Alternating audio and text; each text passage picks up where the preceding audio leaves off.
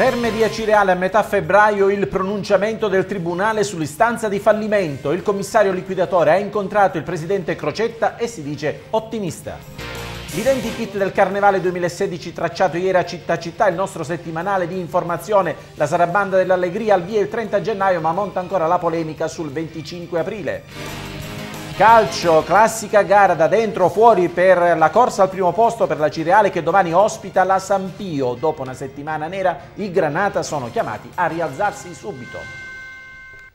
Benvenuti, buon sabato a voi tutti. Questi titoli di TG Reporter di oggi 23 gennaio, ci occuperemo di tantissimo altro, ad esempio della tromba d'aria del 2014. Lunedì a mezzogiorno scadranno i termini per la presentazione delle istanze della richiesta di contributo. A Giarre un incendio è divampato poco fa nel teatro, mai completato, di Via Teatro. E poi 19esima missione di solidarietà in Guinea-Bissau dell'Associazione Amici delle Missioni guidata da Cireale, da Sebastiano Genco. Ma come vedevamo dai titoli, apriamo subito con l'affare Terme di Acireale, la spada di Damocle che pende davvero sulla testa del futuro termale nella città di Acireale, perché a metà febbraio è previsto il pronunciamento del Tribunale sulla istanza di fallimento. Nel frattempo proseguono i contatti, colloqui tra il commissario delle Terme di Acireale e il governo regionale. Vediamo.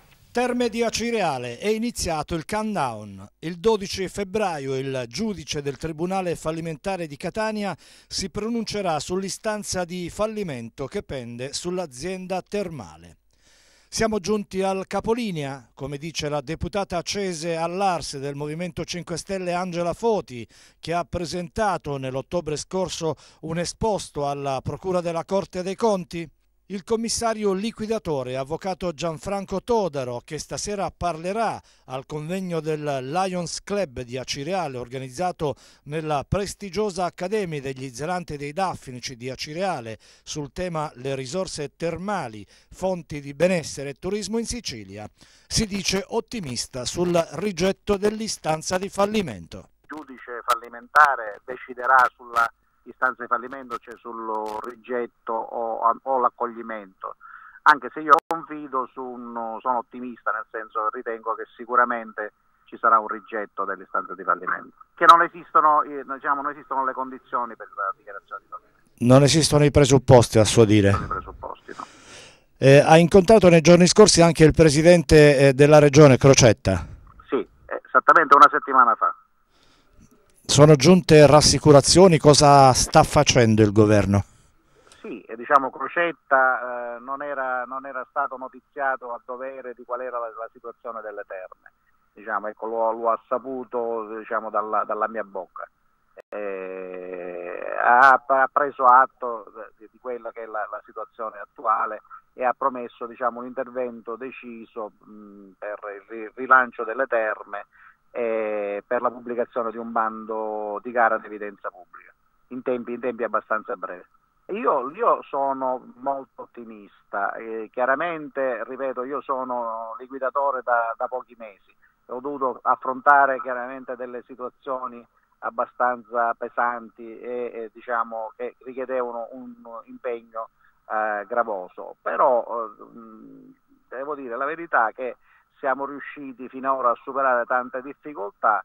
Ecco, se come prevedo ci sarà un rigetto dell'istanza di fallimento, sicuramente possiamo ripartire con una buona progettualità. Altro argomento all'ordine del giorno ad Acireale, la tromba d'aria del 5 novembre 2014, scadono a lunedì a mezzogiorno i termini per la presentazione della richiesta di contributo. Vediamo.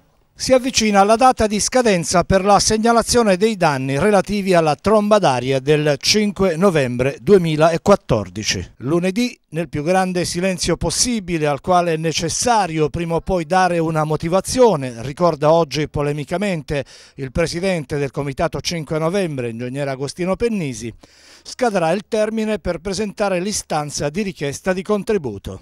Il rappresentante del comitato civico sorto all'indomani dell'evento calamitoso, che non ha danneggiato solo alcune strutture pubbliche, Teatro Maugeri e Pallavolcan su tutti, ma molto pesantemente anche le abitazioni di centinaia di cittadini, stigmatizzando il silenzio degli amministratori, anche sull'avviso, visto che non è stato pubblicizzato in alcun modo, ricorda a quanti interessati che si avvicina la scadenza per la presentazione della richiesta di contributo per gli interventi di riparazione degli edifici privati significativamente danneggiati dagli eventi meteorologici avversi del 5, 6 e 7 novembre 2014.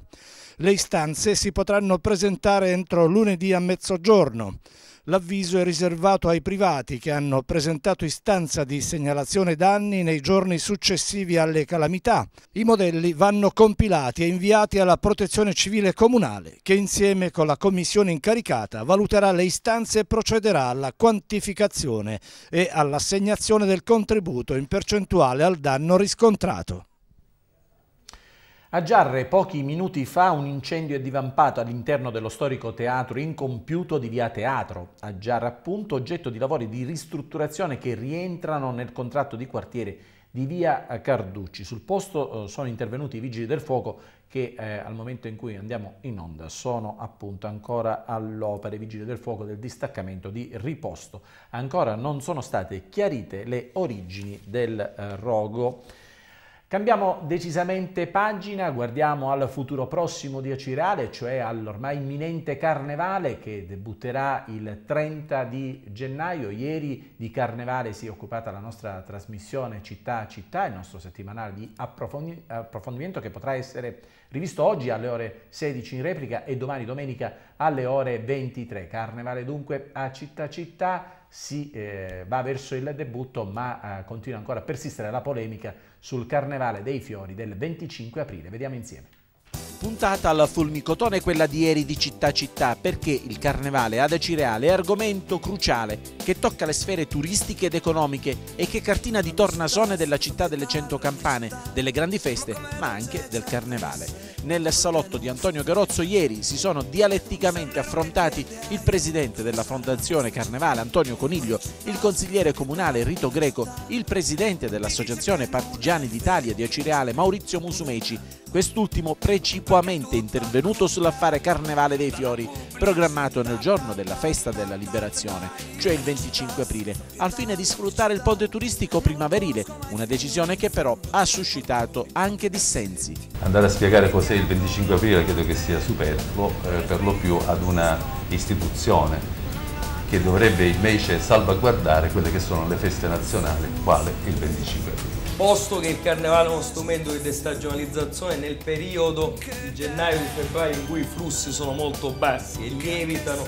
grazie al Carnevale, ci siamo posti il problema di puntare anche su una parte dell'anno nella quale invece ci sono i flussi turistici già canonicamente, cioè il periodo della stagione, in modo da capitalizzarli. Se non ci fosse stato il Carnevale dei Fiori, cosa si sarebbe fatto quest'anno? Cioè, voi a che cosa pensavate di fare? Noi organizzeremo qualcosa anche quest'anno. No, lasciamo perdere, dico, è chiaro che no, che se non ci fosse stato il Carnevale dei Fiori, posto che per 40 anni non si è fatto niente da Cireale, colpevolmente, ma così come tutte le altre, cosa avreste pensato? Allora noi altri, io ripeto quello che ho detto un attimo fa, se non si è fatto nulla, la colpa è delle amministrazioni che si sono susseguite, perché nella festa del 25 aprile allora, a tutte le città d'Italia è demandato il compito istituzionale di fare delle manifestazioni per onorare il 25 aprile. Le parole del nostro opinionista Enzo Di Mauro sono lapidarie e ci proiettano al Carnevale che verrà a breve, a partire dal 30 gennaio. Imparate i carri allegorici, quelli dello scorso anno, in quanto nei mesi scorsi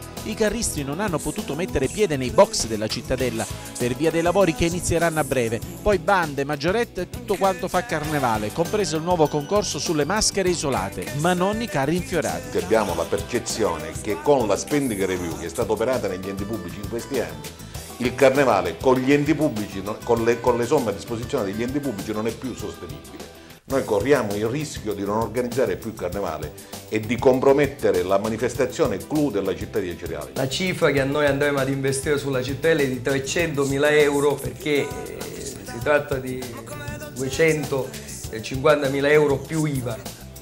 ci saranno 50-60 mila euro di IVA, quindi 300 mila euro sulla cittadella.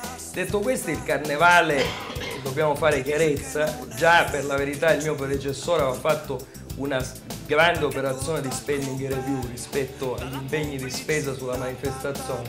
Il carnevale ha una serie di spese incomprimibili, oltre alle spese gestionali che ammontano intorno ai 110-120 mila euro, poi abbiamo tutta una serie di spese relative al funzionamento che sono gare d'appalto.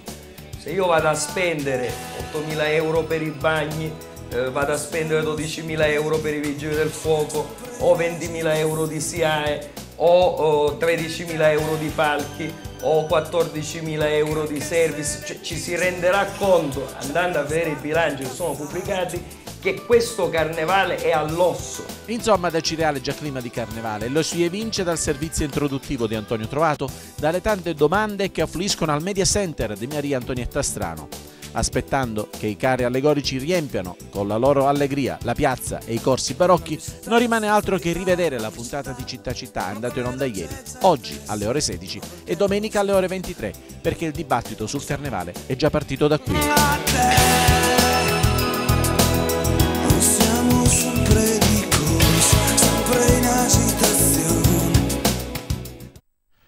Una breve di cronaca prima dello stacco pubblicitario. I carabinieri della stazione di Calatabiano hanno arrestato una 52enne per furto aggravato, poi rimessa in libertà nella tarda mattinata di ieri. I militari, con l'ausilio di personale tecnico dell'Enel, hanno infatti accertato che la donna aveva manomesso il contatore della propria abitazione allacciandosi direttamente alla rete elettrica pubblica.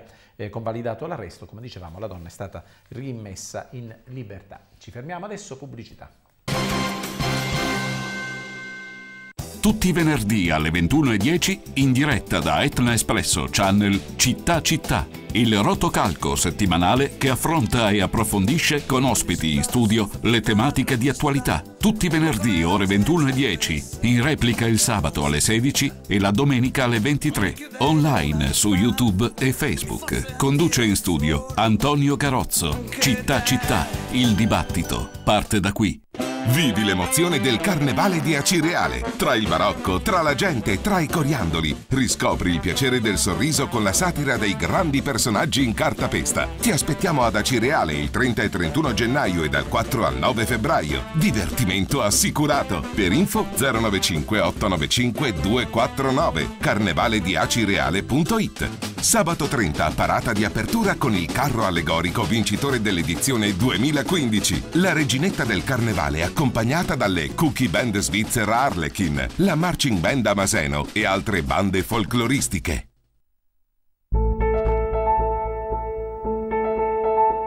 Ottica Grasso, centro ottico Zeiss per il massimo comfort dei vostri occhi. Ad Acireale, nuovo ampio concept store in Corso Italia 122. Ad Aci Catena, in via Matrice 34. Ottica Grasso, 34 anni d'ottica.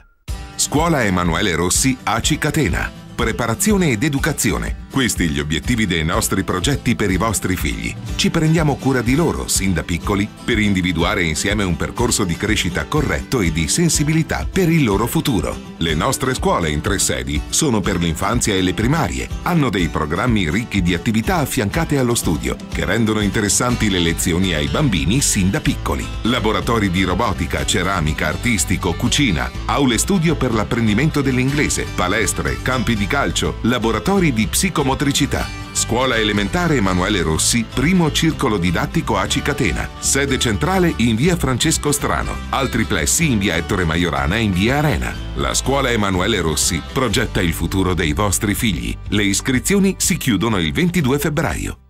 La pizzeria di Flora Caffè? Carina! L'ho già scelta per il mio compleanno. Pizza buonissima cotta nel forno a legna. Patatine patatose. E poi è elegante, simpatica al punto giusto per essere la location della mia festa. Anche i miei genitori ci vanno spesso, perché oltre alle ottime pizze propongono fuori menù piatti a tema con la stagione. Straordinari! La pizzeria di Flora Caffè.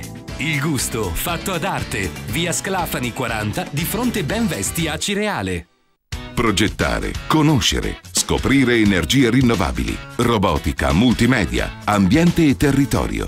Istituto di Istruzione Superiore Statale Galileo Ferraris Acireale, sezioni industriale e geometra. L'unico della provincia con indirizzo chimica, materiali e biotecnologie. C'è la tecnologia nel tuo futuro. Elettronica ed elettrotecnica, informatica e telecomunicazioni, meccanica, meccatronica ed energia. Nella sezione geometri, costruzioni, ambiente e territorio.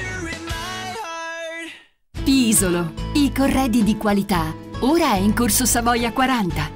Un grande assortimento di biancheria per la casa. Linea cucina, linea bagno, lenzuola, trapunte, copriletti, pigiameria uomo, donna, bimbo, corsetteria Plytex. Pisolo, i corredi di qualità. Tutto delle più importanti firme italiane, come Zucchi, Bassetti, Caleffi, Maeba e Via Roma 60. E per i più piccoli, gli Allegri Disney. Pisolo, vi aspettiamo nel nuovo showroom di Corso Savoia 40 a Cireale. Sconti fino al 50%. Seconda parte del notiziario che apriamo con Giarre sull'approvazione della convenzione per creare in quella città la centrale unica di committenza, braccio di ferro tra l'amministrazione comunale e la maggioranza consiliare che sta all'opposizione. Adesso prova a smussare gli angoli il presidente della prima commissione consiliare. Vediamo. Sull'approvazione della convenzione per creare a Giarre la centrale unica di committenza, il consigliere comunale Francesco Cardillo, presidente della prima commissione consiliare, apre al dialogo verso l'opposizione. Come si ricorderà, infatti, l'atto non è ancora stato approvato dal civico consesso e senza questa convenzione alcuni servizi, anche riguardanti il distretto sociosanitario di cui Giarre è comune capofila, non possono partire, senza considerare il fatto che il comune non può nemmeno effettuare una serie di pagamenti, rischiando anche di perdere il finanziamento relativo all'asilo nido. Sullo sfondo della questione, infatti, vi è un braccio di ferro tra l'amministrazione comunale guidata dal sindaco Roberto Bonaccorsi e la maggioranza consiliare che invece sta all'opposizione della giunta. In questa battaglia, così, si inserisce il consigliere Cardillo che tende la mano all'opposizione dichiarando la disponibilità ad accogliere proposte di modifica. In commissione, dice Cardillo, si sta lavorando per trovare un punto di equilibrio per l'approvazione di questa convenzione fondamentale per l'attività dell'ente. Penso che si possa trovare anche perché c'è la volontà di non lasciare la convenzione rigida così come è stata presentata, secondo schemi prefissati. Se vi saranno modifiche che si possono apportare senza sminuire la convenzione stessa, continua il consigliere, c'è tutta la disponibilità a farlo affinché più consiglieri possibili la approvino. Il problema, tuttavia, non è di certo tecnico, ma politico. Di fronte alla necessità per un ente a poter essere operativo, risponde Cardillo, svolgere delle gare per servizi ai cittadini e lavori pubblici per migliorare la loro vita, penso che l'interesse di qualsiasi consigliere vada oltre a qualsiasi momentanea opposizione politica e che bisogna pensare al bene della città.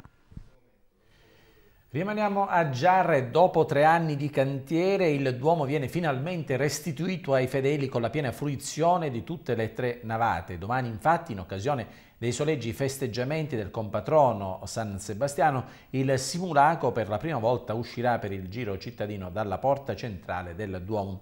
L'impresa, come conferma il parroco Don Nino Russo, deve completare solo alcuni lavori che riguardano la pitturazione della chiesa e che andranno avanti per circa 10 giorni. Gli interventi che hanno interessato tutti i settori del Duomo, dice ancora il parroco, non includevano le volte e l'altare maggiore in quanto non inseriti nel progetto. I volontari che frequentano la nostra parrocchia proseguiranno in questi giorni anche nel ripristino dell'impianto elettrico all'interno del Tempio. Adesso il Duomo di Giarre è pronto ad ospitare il suo primo grande evento dell'anno, cioè le celebrazioni del Giubileo della Misericordia, con la solenne cerimonia che prevede l'apertura della porta centrale della Chiesa Madre il 21 febbraio prossimo alla presenza del Vescovo di Acireale, Monsignor Antonino Raspanti. E dopo la grande festa di mercoledì scorso in onore di San Sebastiano, nell'ambito dei festeggiamenti per il compatrono di Acireale, si svolgerà domani la giornata della carità. Il simulacro di San Sebastiano resterà esposto per l'intera giornata alla venerazione dei fedeli. Nell'occasione saranno tutti invitati a portare in basilica generi alimentari da condividere con chi ne ha bisogno. In serata, sempre domani alle ore 20, è in programma la rassegna di corali polifoniche con la presenza di 3 corali. Mercoledì 27 si conclude concluderanno i festeggiamenti con la tradizionale ottava che la nostra emittente trasmetterà in diretta a partire dalle ore 19. Intanto questa sera alle ore 21 sarà trasmessa un'ampia sintesi della diretta di San Sebastiano che la nostra emittente realizzò il 20 gennaio. Per il 19° anno consecutivo parte a breve la missione Amici delle Missioni in Guinea-Bissau, associazione ad Cireale guidata dal diacono Sebastiano Genco. Per il 19° anno consecutivo a breve partirà la nuova missione in Guinea-Bissau dell'associazione Amici delle Missioni, ad Cireale capitanata dal diacono Sebastiano Genco.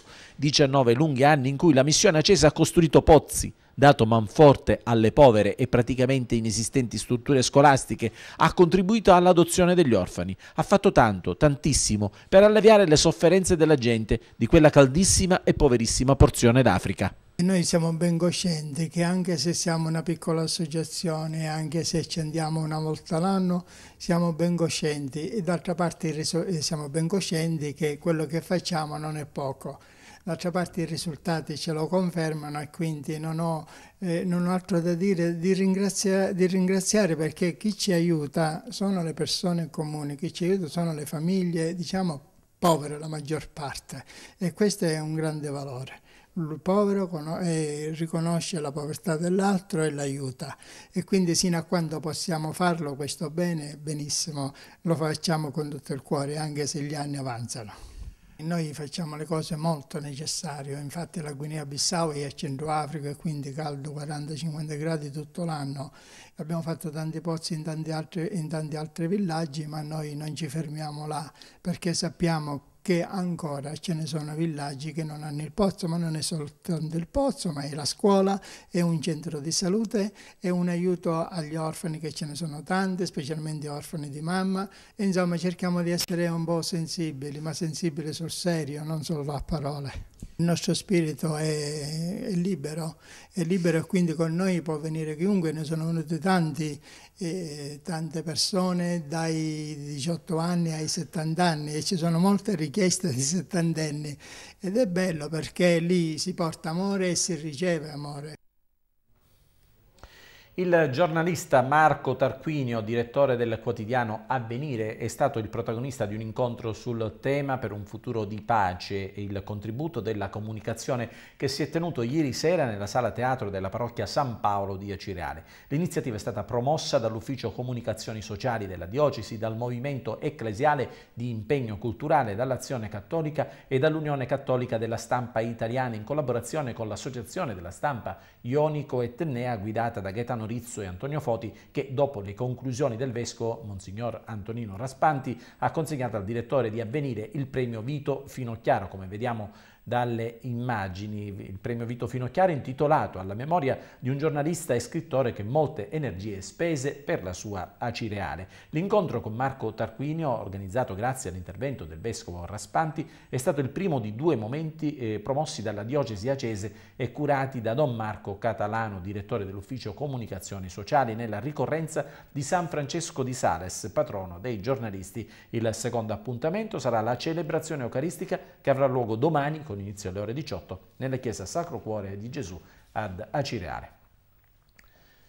Cambiamo pagina, il gruppo Liberamente Giovani a Cireale comunica che oggi alle ore 18 nella sala tè del bar Nevaroli di via Kennedy ad Cireale avrà luogo il primo degli incontri dei caffè letterari tra parole e realtà, durante il quale verrà trattato ogni volta l'argomento di un libro con la partecipazione attiva del pubblico. Il tema di questo primo incontro sarà Date da mangiare ai pesci dello scrittore acese Salvo Cavallaro. Sarà presente l'autore, l'ingresso è gratuito ed è rivolto ovviamente, ma non solo, soprattutto ai giovani.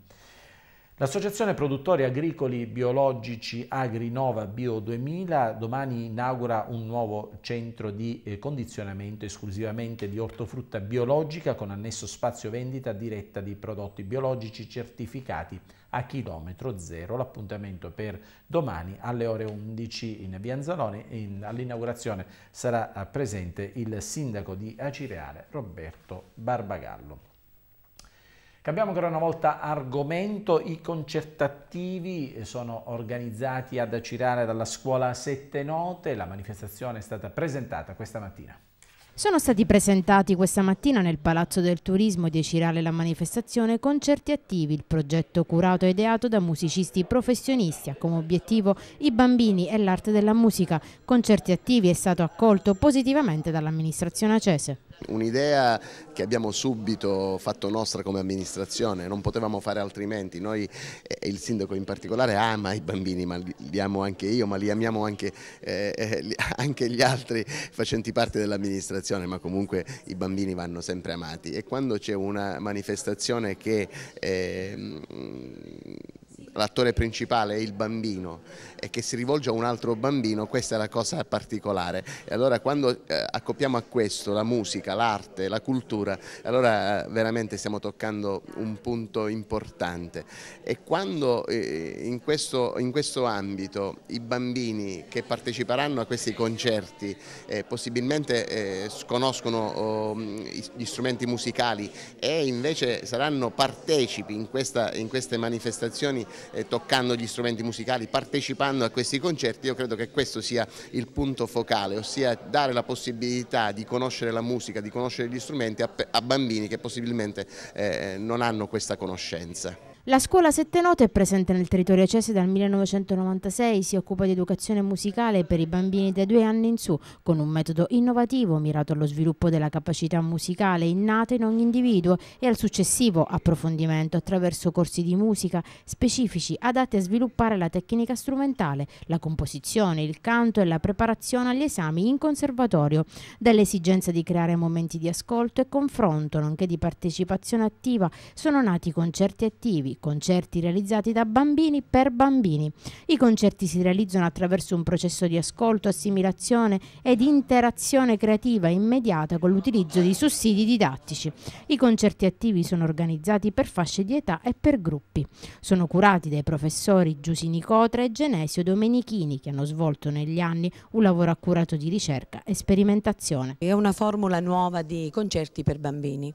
In pratica sono realizzati da bambini per bambini e per varie fasce d'età. Lavoriamo con i bambini da 2 anni in poi e i bambini reagiscono meravigliosamente. Infatti l'anno scorso abbiamo sperimentato questo progetto dove i bambini il pubblico interagisce con l'esecutore in maniera attiva e devo dire che per loro è stato molto bello. Al di là dell'apparente divertimento che i bambini hanno avuto, hanno proprio imparato delle cose prettamente musicali. Credo molto in questa cosa perché diversamente non potrei fare questo lavoro. La musica è fondamentale per la crescita di un bambino.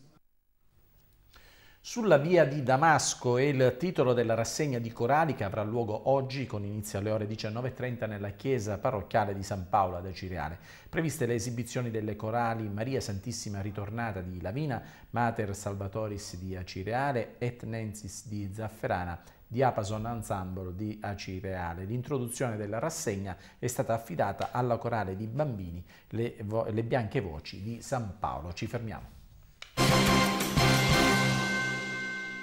Ai magazzini del risparmio sono arrivati i costumi in maschera per piccoli e grandi. Scegli il tuo personaggio preferito: Frozen, Marsha, Spider-Man, i pirati, Peter Pan e Trilli, il pompiere e tanti altri. Magazzini del risparmio, unico per assortimento, il massimo per convenienza. Costumi in maschera per piccoli e grandi e per tutti i bambini un simpatico omaggio. Magazzini del risparmio, Piazza Duomo 23 a Cireale di fronte alla cattedrale. Sono i piccoli dettagli che fanno le grandi differenze. Mucar Auto, da 20 anni al servizio dei clienti, propone autovetture nuove, usate, chilometri zero ed aziendali di tutte le marche, controllate, revisionate e garantite. Personale qualificato saprà aiutarti nella scelta giusta, curando i dettagli del prima e del post vendita. Finanziamenti personalizzati a tasso agevolato con anticipo zero. E ricorda, solo da noi passaggio di proprietà è immediato. Mucar Auto, via Nizzetti 128, Aci Catena, 095 76 55 716. Mucar Auto, piace alla gente che piace. Scegli un argomento a piacere per la vita. All'Istituto Superiore Statale Majorana Meucci puoi Per il tuo futuro, scelte specialistiche innovative. Nel settore tecnico-economico, amministrazione, finanza e marketing, sistemi informativi, relazioni internazionali per il marketing. Nel settore professionale, manutenzione e assistenza tecnica, servizi sociosanitari. Una scuola all'avanguardia, con aule attrezzate, palestre, fornitura gratuita di libri, potenziamento delle lingue, corsi gratuiti per la preparazione ai test di accesso all'università. Sono previsti viaggi studio in Europa, stage aziendali, corsi di recupero, progetti di alternanza scuola-lavoro, attività sportiva, teatrale, musicale. www.majorana-meucci.it. Telefono 095 61 36 015. Tomarchio Ottica, occhiali da vista, da sole e lenti a contatto. Tomarchio Foto, da sempre le migliori marche per le tue immagini migliori. Tomarchio è un negozio OXO, 100% ottici optometristi. Richiedi la OXO Family Card di Tomarchio, avrai grandi vantaggi. Tomarchio, ottica e fotografia. Corso Italia 18A, Acireale. Professionalità, servizi e assistenza personalizzati. Smoker Store. Sai che le sigarette elettroniche di seconda generazione sono molto più efficaci e prestanti? Sai che il 70% di chi fuma elettronico ha smesso con le sigarette classiche? Sai che secondo il dottor Veronesi è il modo migliore per smettere di fumare? Smoker Store. Oltre 200 tipi di liquidi a prezzi sbalorditivi. I migliori ad Acireale in corso Umberto 183. Ricorda, il fumo uccide, il vapore no.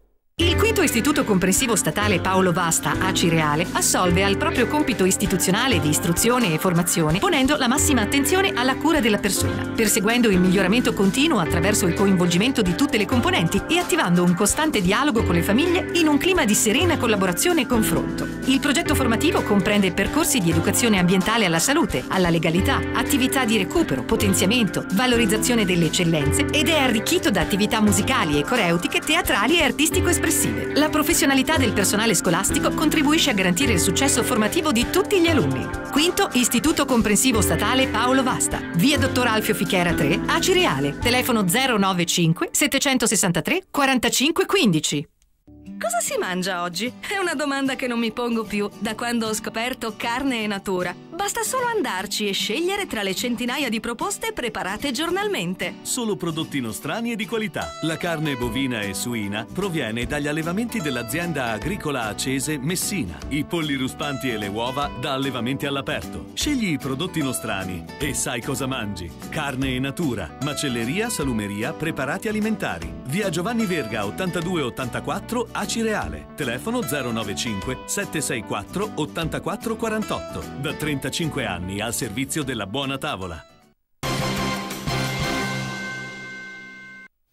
Terza parte di TG Reporter interamente dedicata allo sport. Iniziamo dal calcio, eccellenza, la finale di Coppa è andata come è andata per la Acireale, ma già domani c'è la possibilità del sonante riscatto per i Granata. Vediamo. Non è forte chi non cade, ma chi cadendo ha la forza di rialzarsi. Prendendo in prestito le parole del cantautore icona del rock Jim Morrison, la Acireale prepara la sfida di campionato con la San Pio, in programma domani alle 15 al Tupparello. I Granata, caduti domenica scorsa a Barcellona contro l'Igea Virtus e poi giovedì nella finale regionale di Coppa Italia col Mazzara, sono al banco di prova definitivo. Dentro o fuori, domani per la corsa al primo posto, dentro o fuori anche dal cuore dei tifosi ed una piazza delusa e disorientata dalla doppia pesante batosta nel giro di 4 giorni. Dalle stelle alle stalle, insomma in 96 ore, viaggio di sola andata per ora. Il ritorno è da programmare già a partire da domani con la San Pio del grande ex Carlo Breve. Ex, parola sentita e risentita in questa settimana, ex come Arnone, in gol giovedì nella finale di Marsala, ex come Mastronardi e Gambino, ex come il tecnico stesso del Mazzara, Tommaso Napoli. Attenzione dunque al dente avvelenato di chi ha vestito ed amato il Granata, e nella San Pio militano anche l'ex portiere accese Gaetano Romano e il centrocampista Angelo Strano, figlio di quel Pippo, anche lui ex Acireale e adesso allenatore del Palazzolo. La formazione catanese poi non naviga in acque tranquille della classifica, distante soltanto 3 punti dalla zona play-out, ma capace di imprese come quella dello scorso 6 dicembre, quando riuscì ad espugnare addirittura Lentini, battendo la Sicula Leonzio 1-0. La San Pio, insomma, non è il miglior avversario da affrontare in un momento così delicato per la classifica, la stagione, il morale di un Acireale ferito ed arrabbiato. Per l'occasione poi domani rientra dalla squalifica l'attaccante Contino, anche lui ex della gara, ma al contrario, che dovrebbe piazzarsi in avanti insieme a Caputa, complice anche l'assenza per squalifica di Godino, assente al pari di Zappalà, che sconta l'ultima delle 4 giornate, rimediate a Giarre nell'ultima del 2015. Obiettivo vincere, senza se e senza ma, anche giocando male, anche non meritando. I 3 punti domani per l'Acireale sono vitali per rimettere in carreggiata la macchina e riprendere il controllo della situazione. Anche perché il calendario, ancora una volta, tende la mano ai Granata. Le 2 capoliste, infatti, sono attese entrambe da trasferte difficili. L'Igea Virtus oggi a Palazzolo Acreide, il Rocca di Capreleone domani nella neve di Troina. Ed anche la Sicula Leonzio non avrà vita facile, sempre domani a Milazzo, contro una squadra in crescita e intenzionata a distanziare ulteriormente le sabbie mobili della griglia play-out. Attenzione però allo Sporting Taormina, che riceve il modesto Forza Calcio Messina, mentre in ottica salvezza il Viagrande non può più permettersi di fallire domani a Modica. Altro anticipo del sabato infine è di quelli a Marcord e delicati per entrambe le formazioni. Atletico Catania Giarre oggi alle 15 sul neutro di Belpasso. La salvezza per entrambe passa soprattutto da questi scontri diretti. Bene, dopo il dettagliato servizio sul campionato di eccellenza andiamo a vedere il programma del torneo di promozione. Gioca in anticipo oggi la capolista biancovilla impegnata a Siracusa contro il Belvedere, attuale vice capolista del girone C. Uno scontro diretto ma virtuale visti 10 punti che separano prima e seconda della classe. Derby Etneo invece domani tra Aci Sant'Antonio e Trecastagni, derby che mette alla prova le ambizioni play-off delle 2 formazioni reduci entrambe da una sconfitta. In chiave salvezza, scontro diretto per Atletico Pedara, domani in scena a Mascalucia, mentre il Real Aci cerca continuità e punti in un altro scontro diretto, sempre domani, a Paternò. In prima categoria, giornata decisiva, la 17ª in programma nel girone E. Oggi infatti a Bronte si affrontano la seconda contro la prima, il Calatabiano divise però da ben 5 punti. Altro scontro diretto, ma per i playoff, è quello che mette di fronte domani il Milo e il Giardini Naxos, quarta contro terza. La quinta invece, il Real Adrano, giocherà domani mattina alle ore 11 al bottino di Aci Catena contro un Aci San Filippo penultimo e reduce da 5 sconfitte di fila. Obiettivo playoff invece per l'Aci Catena domani a Castiglione di Sicilia contro il Randazzo, mentre in chiave salvezza Sant'Alessio Russo Calcio risulta essere scontro diretto. Gioca in anticipo oggi alle ore 15 al Comunale infine l'Aci Platani contro il Forte Atletico Francavilla, mentre il Santa Venerina è all'ultima spiaggia domani contro la Robur di Letoianni. In seconda categoria, Libertas Aci Real ferita dopo l'inaspettato KO contro la Massimiliana, che ha fatto virtualmente perdere il primo posto agli acesi a vantaggio del Maletto, che si ritrova con 2 punti di svantaggio ma con una gara in meno. Acesi impegnati domani a Giarre contro una formazione in lotta per i playoff, al pari del San Pietro Clarenza, che sempre domani va a far visita al Maletto. Impegnato oggi a Valverde contro la Massimiliana invece l'Aci Bonaccorsi in un altro scontro diretto per gli spareggi promozione, mentre risulta ininfluente ai fini della classifica il derby Atletico Aci San Filippo Zafferana, entrambe lontanissime dalla zona playoff. E adesso uno sguardo agli altri campionati.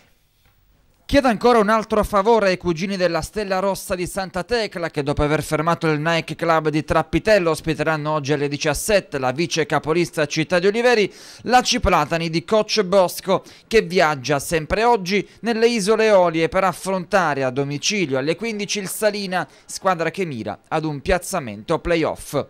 17ª giornata di calcio a 5, campionato di Serie C2 Girone C, sabato decisivo per le sorti del torneo e del primo posto, con gli accesi forti dei 5 punti di vantaggio sui rivali messinesi e che calendario alla mano, vincendo nelle Eolie e ringraziando poi i cugini della Stella Rossa, potrebbero volare a +7, anche a +8, archiviando forse definitivamente l'obiettivo stagionale. Dentro o fuori invece oggi per il Real Aci, che alle 16 ospita nella palestra palestra dell'Istituto San Luigi, il Meriven di Santa Lucia del Mela, l'ultima squadra che al momento, con il suo 10° posto in classifica, salverebbe la categoria senza play-out e distante dai realini ben 10 punti. Una sorta di ultima spiaggia per gli accesi che in caso di mancata vittoria complicherebbero e parecchio il loro cammino a salvezza. Nella pallavolo femminile di Serie C invece obiettivo tornare nelle prime posizioni di classifica per la Liberamente AC Catena, pronta ad ospitare domani alle 18 nella palestra di Via Europa le milazzesi del Nino Romano. Non una squadra qualunque, ma una società dalle solide radici, quella tirrenica, che vanta in organico top player di sicuro affidamento. 3 punti sotto le liberelle in classifica, le rivali messinesi sono avversari più che ostico. Le catenote però sul proprio terreno di gioco non vogliono deludere i tifosi né spezzare la striscia positiva che dall'inizio del 2016 segna il percorso sportivo delle biancazzurre. Insomma, per l'ultima partita del girone d'andata la Liberamente non vuol fallire l'appuntamento con i 3 punti e con la terza vittoria su 3 nel 2016. Stesse ambizioni dell'Aquila Cireale, pallavolo maschile di prima divisione, che domani alle 18 riceve l'Alus Volley di Mascalucia per vincere ed avvicinarsi al primo posto, attualmente occupato dalla Virtus Pedara distante 4 punti e che in questo weekend osserva un turno di riposo. Infine, nel basket maschile di Serie D, trasferta vicina domani a Catania nell'impianto universitario del CUS per la Cireale, atteso dal progetto BK Tremestieri, rivale diretta per la salvezza e avversario da battere per centrare il terzo successo di fila e lasciare la penultima posizione in classifica. Nessun aggiornamento, ma prima dell'arrivederci a lunedì un'occhiata al meteo.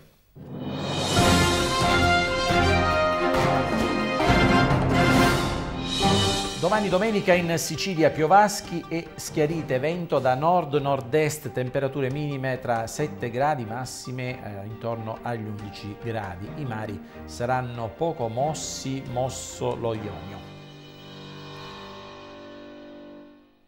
Bene, TG Reporter termina qui, grazie per essere stati con noi. Prossimo appuntamento con l'informazione su questa emittente lunedì allo stesso orario. Per tutti il più cordiale buon proseguimento di weekend.